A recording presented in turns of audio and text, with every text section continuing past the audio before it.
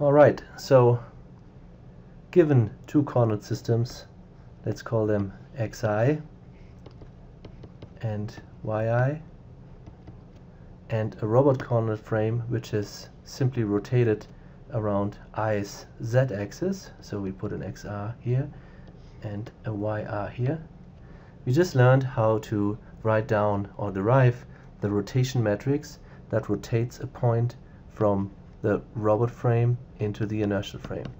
And so that was a cosine of alpha sine alpha 0 minus sine alpha cosine alpha 0 0 0 1, which is a rotation around the z-axis, and you can derive that by calculating the scalar product of each basis vector in the robot coordinate system with each basis vector in the inertial frame. And we just did that in the previous lecture. Now, how does such a rotation matrix work? Let's consider any point in the robot frame. Let's call it P, and we put a little r here so everyone knows it's in the robot frame.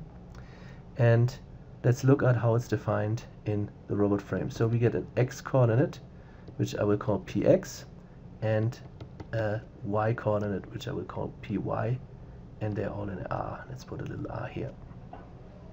Now what we're interested in is the actual coordinate of that thing in the inertial frame. So what is px of I, and what is py of I? Now I claim that you can actually do this by using the rotation matrix, multiplying with your point, and what you get is going to be this point in the frame I. Let's do a quick sanity check here. We have a 3×1 vector, we want a 3×1 vector, and we have a 3×3 matrix. So actually putting that rotation matrix in front of that vector is the way to go. Now, how is this working? Now, let's exercise a full example here and write down that PR is actually consisting of the components px, py, and pz. And I put a little r here. It's getting complicated, but better safe than sorry. Now what happens is, in order to calculate this, I have to multiply each row with this vector element-wise. So I do this, it's cosine of alpha times pxr, then minus sine alpha pyr, and 0. For the second row, it's going to be sine alpha pxr plus cosine of alpha pyr, and 0 times this, 0 times that, and 1 times this. So as expected, as we rotate around the z-axis, the z-coordinate remains actually unchanged. Now what are we actually doing here? So let's recall that alpha, the vector, is actually the angle between the two vectors of the that describe the coordinate system. So we have an alpha here, we have the same alpha there, and px is actually a scalar of that length here. That's px in r. Now if we draw the full triangle, we can easily see that this point here is given by cosine of alpha, which is the adjacent divided by the hypotenuse, which is px.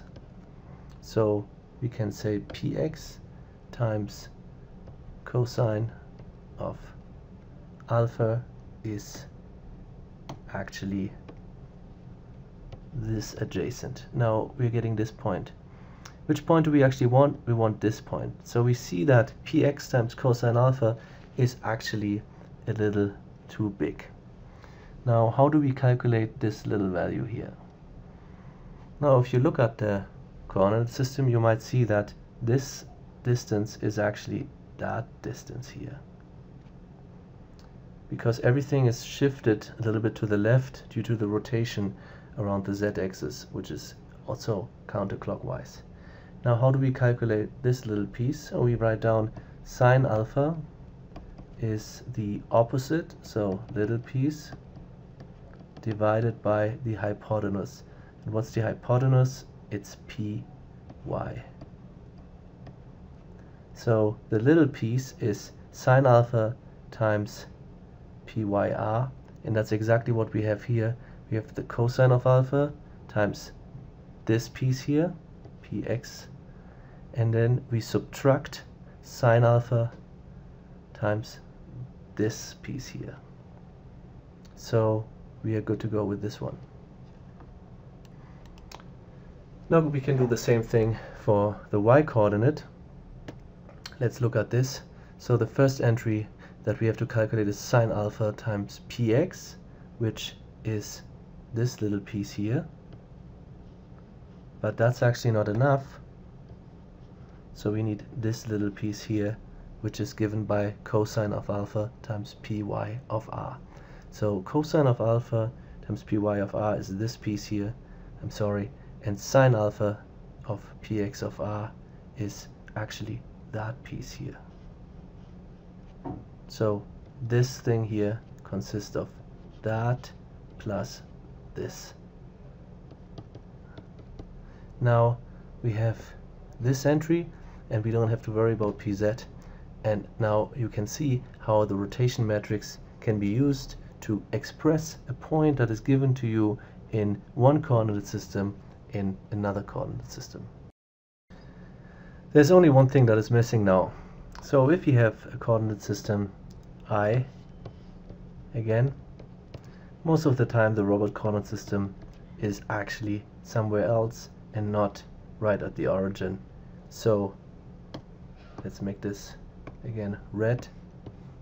So this is our robot coordinate frame, and we just talked about how we can calculate the rotation between the I frame and the R frame, and we talked earlier about how we can express the translation.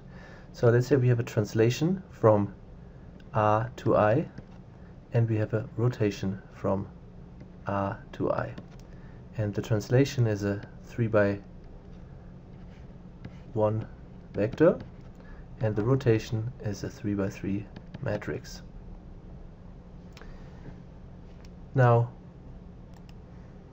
together these two make up what we call a frame, and so in this case the robot frame R is defined by the tuple, which is given by the rotation matrix and the translation vector.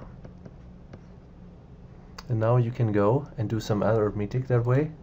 So you can do things like saying I have a point Q, let's say in I, and I have a point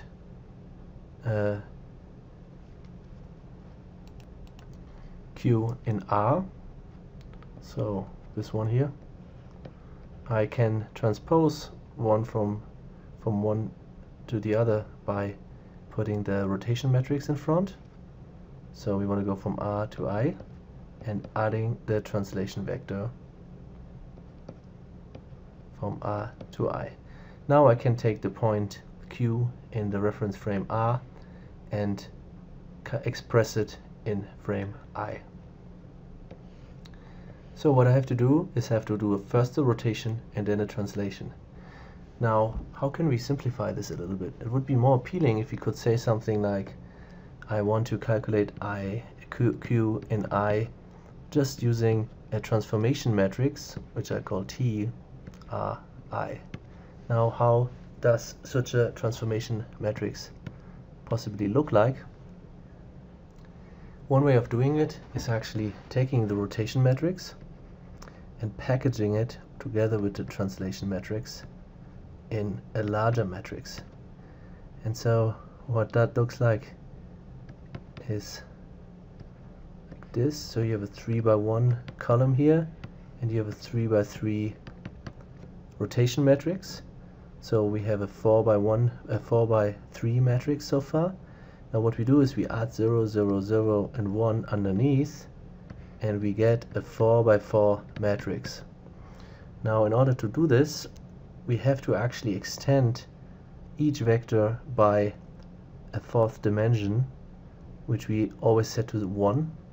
And so we have PQX, PQY, and PQZ 1 equals the rotation matrix and the translation 0, 0, 0, 1, like that.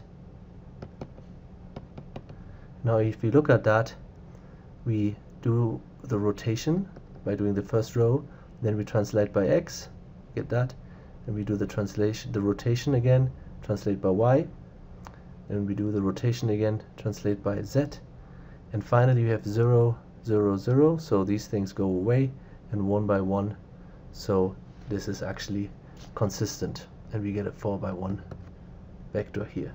This is known as a homogeneous transform.